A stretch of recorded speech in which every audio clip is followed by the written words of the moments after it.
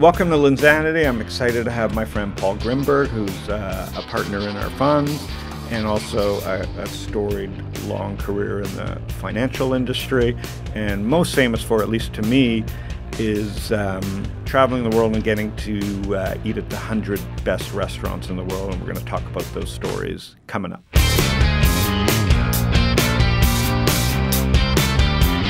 Welcome, Paul. Welcome back from Tokyo. We're in Phoenix, Arizona. You've got probably a little jet lag. Or a lot of jet lag, but either way. So Paul, welcome to Lindzanity. You're a little bit familiar with Lindzanity because you've been an LP in all three of our funds. All three funds, yes. So I want to thank you. We never get to hang out much in person. Mm-hmm. Where are you living these days? I'm spending most of my time in Lake Tahoe, Incline Village, Nevada. So like every good American who's made a little bit of money, you're trying to get out of California. I am, and when I make some more money, I will not be paying 13.3% of that to the California government. Yes, so we'll get into the California government maybe at some point, but I want to give people a little bit of background. You are currently chairman of the board of Axos Financial. Yes. It's a San Diego bank. It was called, people will know it as Bank of the Internet. That's right. Almost a $2 billion bank. And I want to talk a lot about... $2 billion market cap. $2 billion market cap. $10 billion asset. Thank you. Right. Thank you. And you've been on the board there since 2004? Yes. Okay. And you just left. You were president of Encore Capital Group. You were That's there right. how many years? 14. So quickly, Encore Capital Group. Purchaser of non-performing consumer debt in the U.S., Europe, Latin America, Asia. And your job was just traveling around the world? My job was expanding the business outside of the U.S. and then managing whatever we bought outside of the U.S. And how many people at Encore? 7,000 or something like that. Wow. And you got 3 kids. Everybody's in California. Grown up, yeah, doing their own thing. And so you're an empty nester like me. I think your claim to fame, 250 days a year on the road? 275. At your peak or this year? Last 6 years, probably, on average. So how does the government look at, software people, we all, like engineers, the world that young people live in, they travel for fun, and you travel for business. It's almost a dead thing. How do you claim residency if you're traveling 275? It's wherever your primary home is. So at the time, it was in California, so it was California That resident. made no sense then. If you're spending 50 days a year at home, don't make it California your home. That's right. Yeah, don't take my advice in terms of where to domicile yourself when you're traveling. And before this, you were a partner at Deloitte in mergers and acquisitions. So for my audience, like the investing audience, it's like a perfect background to kind of lead off into Lindzanity, whether you think so or not, because you've got that like training that puts you down on that path. And, how important was it? We talk about, at least young people today talk about, being entrepreneurs and software's eating the world, and there's no balance sheets anymore. It's like depreciation and engineers. Mm-hmm. No earnings anymore either. Well, I'm not going to get into that. And there's different types of compensation. No one can read any of this stuff, so it's become a game. Financial statements. So we could delve into that, but then we would probably just confuse everybody. But how important was learning at Deloitte for what you did? It was a great background, and also where'd you go to school? You went to school at before that. Undergrad was Yeshiva University, and I got my MBA at Columbia in New York. Okay. So the Deloitte thing was great. Also, I spent 10 years as CFO of Encore and another 7 or 8 years as CFO of other companies. So that deep financial experience was really great to learn how to manage a business, because you understood the financials that went behind the business, and you could think strategically from a financial perspective about how to drive businesses and make them successful. And so now, how old are you? 50 no. 57.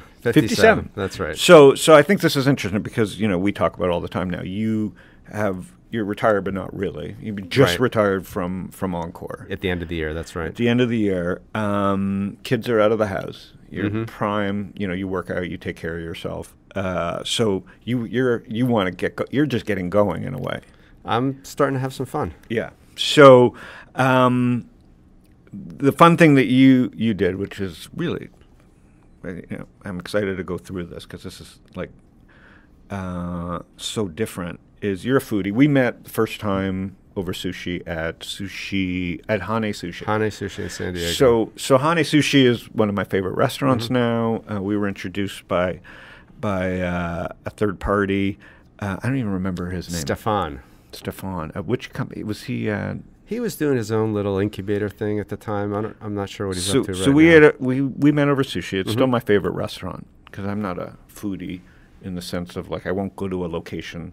And I'll inquire about good restaurants, but I don't go to that many different cities. So when I'm in San Diego, that's my favorite place. And then so we met there.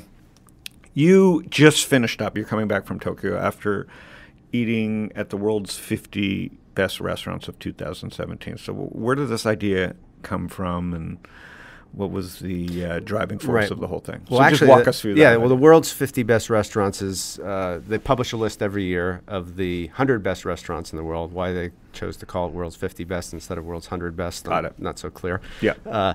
And so at some point, I had dined at a number of those restaurants, probably 10 or 15 of them, and they were all fantastic. And then I decided, you know what, I'm going to do the top 50 in that list. And it's spread across every continent?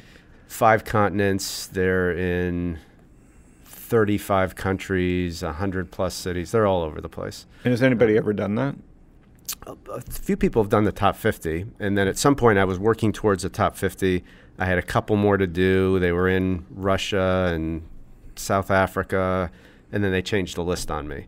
And the ones because 2018 happened? Because the next year happened, and a bunch. What's the overlap? What's the turnover on that? There's probably 15-20% turnover or something like that.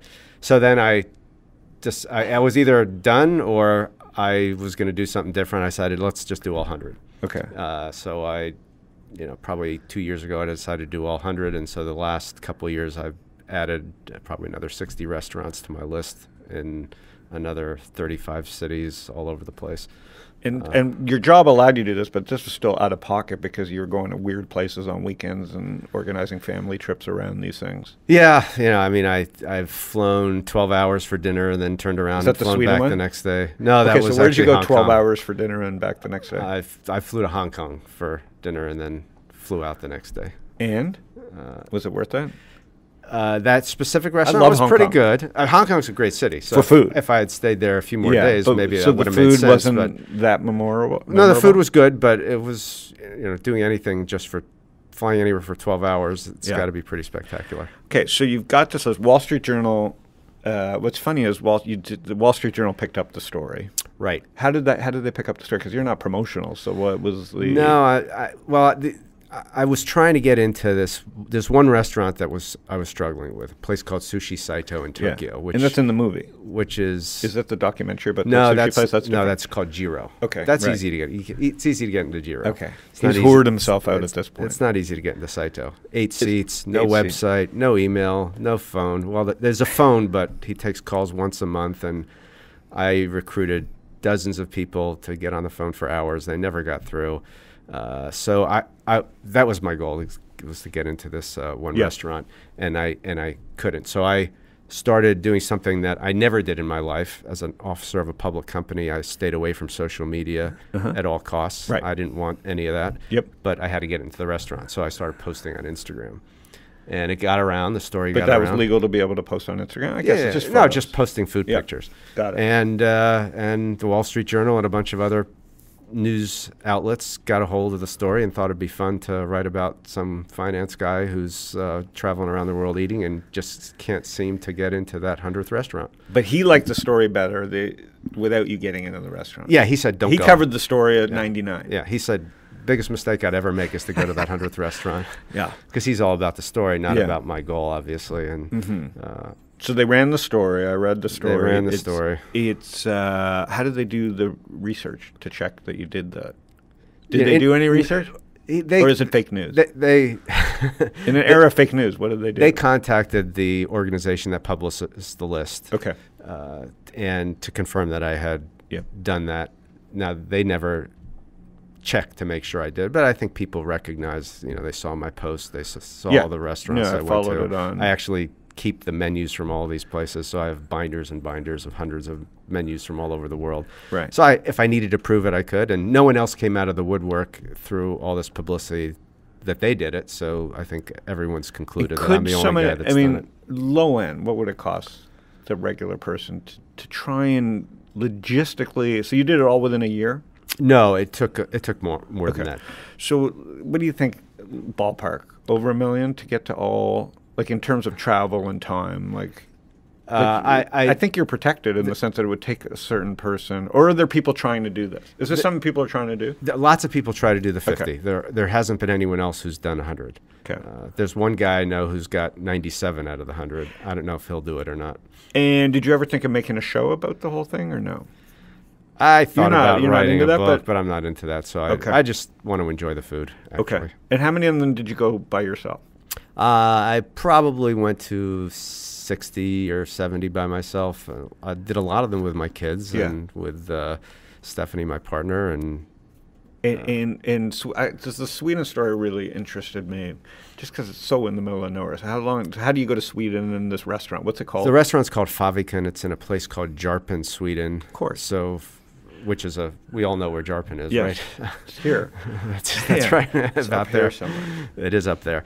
So I went from San Francisco to London and then caught a flight to Oslo, Norway, from Oslo to Trondheim, Norway. And then I stayed at a little town right outside the Trondheim airport, and the town's called Hell, Hell, Norway. And apparently there are, I think, 5 or 6 towns in the world called Hell. There are 5 or 6 hells in the world. This is the biggest hell of all the towns. It's a hellhole. It's a hell. And then I drove from Hell to Jarpen for dinner, and then back to Hell at night to sleep, which was a lot of fun because I was on conference calls and I would be telling people I'm on the highway to Hell and I've been to Hell and back, and it was quite amusing. And as someone who traveled the world, what is it? I remember you once showing me a kidnap card. Is that still a thing where executives have to worry about that stuff? Yeah, I mean, executives who travel have KRE, kidnap, ransom, and extortion insurance, so that if someone does take you give them the card. You hand them the card. They call a phone number, they pay whatever they negotiate, and then hopefully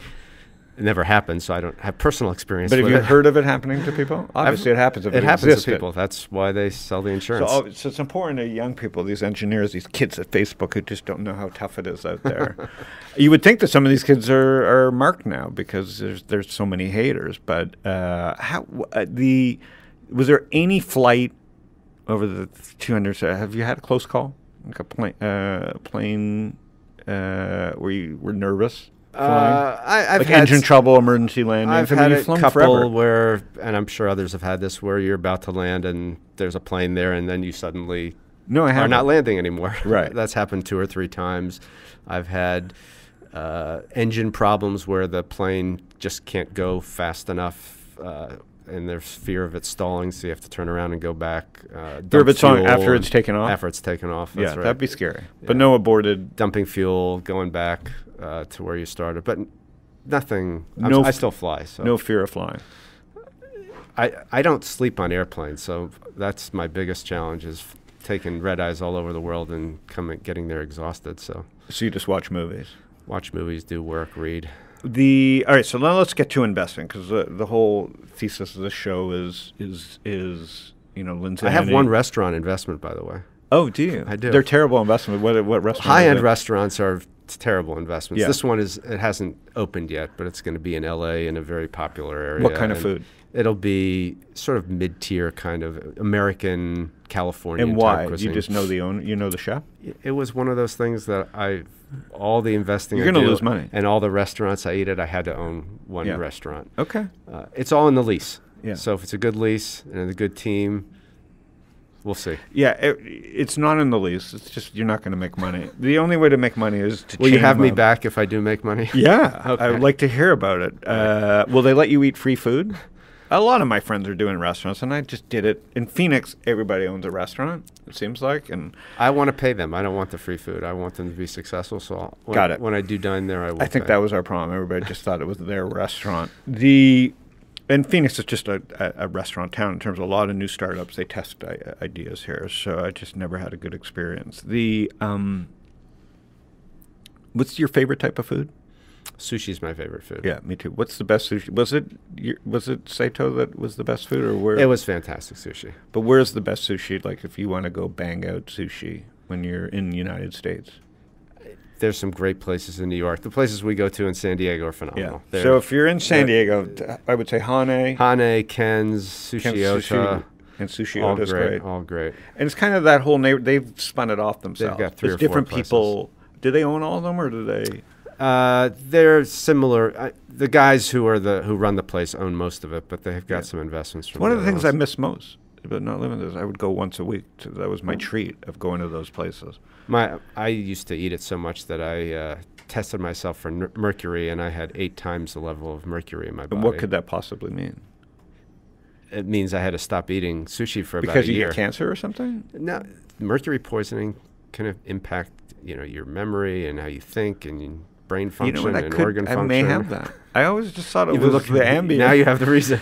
Holy smokes! I'm going to lay off the sushi. All right, so let's talk about money and investing. You were there, 2008, and the world was coming to an end. You're you were a board member at a bank, and it was a small bank. Bank of the Internet is a branchless bank in Axos now. They just rebranded. Is a branchless bank. So tell me a little bit about that business. Because it's a public company. The ticker is now AX, but it used to be on the New York Stock Exchange. BOFI. BOFI. And it had a great run post 2008, post the crisis. But I just want to go back to, back when there were banks. Kids today is like Robinhood, Chime, all these non-bank banks, and millennials. To that quaint period when things were blowing up. So what was going on in 08, 09? What do you remember about the crisis? I mean, I actually remember the crisis more from my Encore days when we would go and visit investors, and investors just wouldn't invest in anything. They thought the world was coming to an end. I remember being in Goldman Sachs in New York, and the halls were empty. There was no one around. But did you think it was coming to an end? No, look, we're in consumer businesses. They're always going to be consumers. Right. Consumers always are going to borrow money. They need it. They need money. So, but no one was listening. No one was listening. Okay. And all they would do is try to direct how we would manage the business in terms of what their fears were. And we said, look, if you don't like how if you think the consumer is dying, don't buy the stock, but don't tell us not to do our business. Yeah. So I think there was a lot of fear there. Yeah. And so at the bank, you guys, so financing the bank back then, the bank was what price? The bank was like it's up to 30, 40 times since then. But how was it working at the bank? Well, the bank has always been very prudent in terms of lending. And so the bank never got aggressive as a lot of... Never needed TARP, did they? No, never needed TARP. But the bank was primarily at that time a mortgage lender. Okay. And people were doing some crazy things, as you know, in mortgage lending. But we never did. But you're still getting punished. No, getting punished in terms of the stock price, but not getting punished being able in terms to finance of the business and grow the business. But we were able to continue to grow the business at the time. We were very conservative and prudent in terms of lending practices. So all the other banks took significant loan losses, but we didn't have to because we were very smart about how we lent money. Right. And so Greg, the CEO, he's been CEO for, I don't know, forever it seems. 10 years or so. So so there was a different CEO when you started? There was, yes. Okay. And we brought Greg in because we knew the bank, we needed to grow. Yep. And Greg was the right guy to help us grow. And now how big's the bank? Over $10 billion in assets and making loans and taking deposits all over the country and got all sorts of interesting products. It's very much focused on technology and being the technology bank. And so when did you feel like, because I know you, when did you, like, how does it work if you're a chairman and you think it's undervalued? Are you allowed to buy the stock, or how does it work back in 08, for example? It works, same way then as any time. If you've got material information, you can't buy or sell, and if you don't, you can. Are you interested in the stock market at all? Sure. I mean, I've got to, if I want to stay retired, yes, I've got to make sure that I manage my investments appropriately. And do you do it by yourself, or do you have an advisor? advisor? Someone who helps me with it. And mostly ETFs, or is it individual stock picking? You know, I do a whole variety of things. So I've got investments in social leverage and all three funds of social leverage, and I've got some later stage investments in private equity and some real estate investments and some individual private company investments, and then in the market, individual stocks and various funds. So it's spread in a way to manage risk and to just have enough in different asset classes so that I can feel comfortable that the money's going to be there when I need it. And traveling the world, where's the most if you were like going to land in a spot and have to restart, like is there a country or an area of the world that's super fascinating or interesting? You know, there's what I'm not sure I would live there, but I mean, Latin America's the middle class is exploding. There's tons of opportunities there. Not Venezuela. Not Venezuela, but in general, you know, in terms of financials. I own a couple of the stocks from in the payment space. Stone so, and you know, it's blowing up down there. India is, I mean, in terms of what's happening in India with the middle class. Again, not a place I would live, but in terms of investing, in terms of exciting things that are happening there. Just tons of really. And you've talked about Colombia. So Colombia, where in Latin America? It's like, do you think? I mean, the hotspots. The hotspots are going to be where the big economies are. So Brazil's going to be a hotspot. Mexico certainly. And what about government though? Like, so the middle class is the key thing. You need a burgeoning middle class. That's exactly right. And is the government changing enough, or is it, or are we? You have to watch out for the government because the government can provide opportunity. The government can take everything away too. So again, you have to be very careful. So fintech in Latin America for sure, and and Asia. There's so many countries now that don't have an evolved financial system. They don't have the legacy that we have here. So fintech and new technologies are going to blow up, I suspect, over time. And you spent a lot of time in India as well. Yeah, at Encore, we had a couple thousand people there, so I spent time there. And I'm actually an investor in a fund that's an early stage fund in India that's doing deals in all sorts of spaces. And so, but you wouldn't live there? No. If I was going to live somewhere, somewhere in Europe,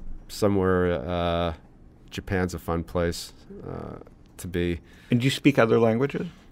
I speak American. And how is Sometimes I speak English. Well, is there any changes in because you travel so much? Any changes in attitude towards Americans that you've noticed? It's given our current administration. It's interesting. Is it like you've noticed Americans. A change? It's. I was in. When I was in Japan a couple weeks ago, I was walking by the government offices, and there was a massive sign that must have been 30 feet by 15 feet that says, "Japan loves Trump." Huh. So they love him over And so there are certain countries that love him, and there are certain countries that hate him. And I've experienced both. You've experienced both. And in terms of like recruiting and everything, as you're at Encore, with millennials and et cetera, have you noticed, like, what's the change? I know that you said there's WeWorks now for Encore Capital in different parts of the world. What is the biggest difference over the years? Because you were at Encore how many years? 14 years. Yeah, so you were doing recruiting and hiring and expansion. What's it like working with younger people now versus then? What's the biggest difference? I think there's less commitment to the organization that they're working for, and they've got a lot of opportunities and lots of an ability to move. And so there's a lot of movement, and doesn't take a lot in terms of financial incentive to get people to move. So there's not necessarily a lot of commitment to any particular organization that I've seen. In the banking system here, so switching topics, the banking system here, what's changed the most since 2008, and where's your head around fintech in the United States? It's been a great opportunity. The question is, how much really is, at the end of the day, how much is going to be fintech, and how much do you really need true financial services and banking? So fintech, we've seen what's happened in certain spaces in fintech where they've had to become banks. And valuations have gone from fintech valuations back to financial services and bank valuations. So good or bad? I mean, I think it's great. It's the reality. Yeah. I mean, I think the fintech was a dream, and if you lend money, you're not a fintech, you're a bank, or you're a lender, and you're going to get those kinds of valuations. So the question is, will that continue to happen, and what are those companies that can navigate and stay in that fintech space with that valuation and not become a more traditional financial services company. Are you tech? Do you like tech, or do you look at the financial service and go undervalue, or do you stay at a fintech? Where are you comfortable? I have to admit, I don't understand it well enough to understand some of these valuations. So I try to stay where I'm comfortable and where I know it and understand where I can do the math and say, I know what that valuation is all about. Yeah. If I can't do the math in my head, then long term it's going to be a struggle for me. And what are you looking at now? So you want to be on board seats. So obviously, there's all these startups. We've backed over 100 companies. So there's all these startups that they may not understand what it's like to build their first board.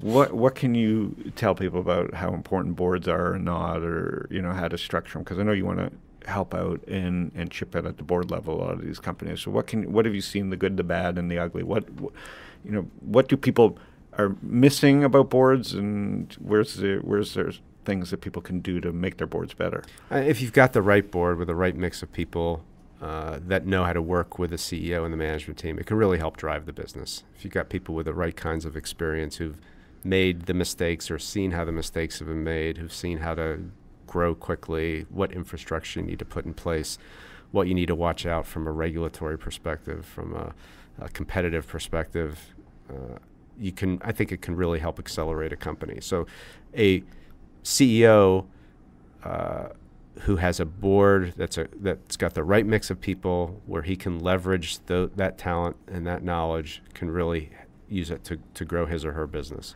But is there any rules in terms of ownership, or where you've seen troubles with like people owning enough of the stock, or like if you were investing in a company, would you look at the board? Forgetting seed stage, but like a public company, do you check who the board is? Without a doubt. Okay. What are you looking for mainly what they own of the company, or their experience, and to what they own. I mean, there are professional boards that are just paid board members in different countries all over the world, and they don't, in my view, don't have enough skin in the game. I think it's important to have skin in the game, right? Because then you pay attention. And you're focused on the value that you're creating together with the team and with the rest of the board. Right. And how many boards can you think you can be on reasonably? Like the venture capital, I see guys on 10 to 12 boards. Is that possible? I don't think so. To devote the amount of time that can really help a business, I don't think you can be on more than 4 or 5 boards. And then it depends. Are they public companies? Are they private companies? Are they large? Are they small? There are different levels of commitment depending upon the business and how it's capitalized and whether it's public or private. Once you've been traveling, is it easy to get off the road, or do you think you're just never going to be able to sit still? It's hard to sit still. Yeah, I retired at the beginning of the year, and I've been gone out of the country 6 weeks already. And when I'm at home more than a week or so, I'm itching to do something and get somewhere. Yeah, me too. I wonder if it's a generational thing. You have 3 kids, so they range age 26 to 31. Are you seeing different behavior patterns? Like, I was cool just sitting around. I wasn't a big explorer. I like traveling, but traveling sucked. Now traveling's so different. So I wonder, are you seeing them loving to travel? No, I travel a lot more than they do. Yeah, and they actually enjoy sticking at home. But I mean, they like traveling and doing fun things, but not regularly, not like I did. And what's the biggest? I mean, did you book your own travel, or did you have somebody do it? When I was working full time, I had someone help me. Okay. Generally, I'm pretty anal about that, so I want to know where I'm going and what seat I'm sitting at in the airplane. Yeah. So what are your like someone who, like, I use Google Flights. I use Hotels Tonight. So I do my own stuff, and then last minute, and I don't like getting charged for changes, so I like to book at the very last minute. And are you anal I'm the about opposite of that. So you want to know weeks out in advance? Because I'm generally trying to eat at a really nice restaurant when I'm going somewhere. Even now? Even now. Yeah, okay. I still enjoy it. So you plan it around. So I plan it. So if I know I have to travel, I'm going to do it ahead of time, because sometimes it takes 2 or 3 or 4 months to get a reservation. But you've already done the top 100. You can't chill and just relax? There's 130 3-star Michelin restaurants in the world, and I've eaten at 115 of them, and I've got 15 or 20 more to go. So I want to eat at all those. And which country has the most? Has the most? Yeah, France. No, the most 3 stars is Japan, actually. And then next, probably France. And where does America fit into food? America's actually evolving. It's getting more and more great restaurants. And the weirdest place with a great restaurant in the United States is where on the list? The weirdest place the most remote place. Oh, on the list. Yeah. On the list, there's nothing remote in the United States. It's either San Francisco, Chicago, or New York. Uh-huh. There's a great restaurant in a little island called Loomy Island up near Washington, where you actually have to put your car in a ferry to get over there. Great and restaurant. What kind of food? Nordic food, actually. Okay. And to young people, so with the traveling, was there any hacks that you use, or you book ahead and use Expedia, or like are there any travel sites that are like secret travel sites? No, I stick with. I try to stick with the same program, so the same airline alliance. So I have status on Star Alliance and One World. Does it really make a difference? Keeping track of the points? No, it's if you get to a certain level, you get treated well. So you board the plane first. If you're making a connection, they'll hold a flight for you. And internationally, your business. Yes. And the best airline in terms of like the coolest plane you've been on? Singapore Airlines is great because they have the cabins. Emirates has cabins. So those are obviously very cool. All right, so to wrap up, Latin America for fintech, India, tremendous growth. Anywhere where there's a growing middle class. So keep it simple. And they don't have an infrastructure already, so you're not trying to convert someone from something else. You're just introducing it new to them. Yeah. And have you been successful with the seed investing, like beyond us? Like, I mean, is it something that you get excited about, or are you getting pitched other stuff, or like are your kids sending you stuff, or like where's the network now? Like, how are you going to position yourself? Are you just going to go with your old network, or what's post-retirement look like? Yeah, I go with what works, and so social leverage has worked, and other things have worked, and I'm going to continue to do that. I really I never get a chance to spend time with you, so it's great you're out here for the weekend. I appreciate it, and I'm excited for your post banking world. I'm looking forward to a fun weekend. All right.